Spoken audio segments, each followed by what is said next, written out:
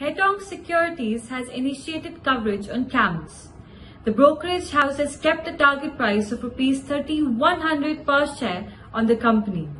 The market share of the company has been quite volatile in the recent period, but the company is playing well with the growth of the asset management industry in India.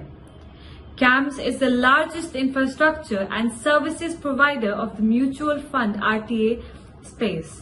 It is also one of the best play in the asset management industry of India.